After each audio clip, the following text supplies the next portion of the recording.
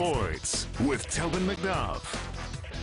What a season it's been for the Wichita Falls Coyotes. A perfect 23-0 record this season. They've outscored opponents 79-7.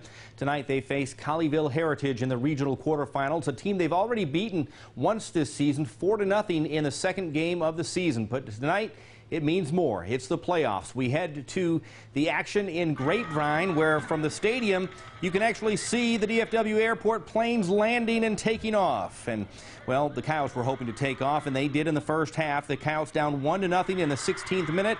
Matthew Turner, free in the box, a little chip shot, beats the Colleyville keeper, ties things up at 1 goal apiece. Nothing to come in the second half, so we move ahead to overtime. Still 1-1 game. Bryce Smith chases this one down, chips it in, and it is a goal for Colleyville Heritage, and that proves to be the game winner, bringing an end to the Coyotes season 2-1 in overtime.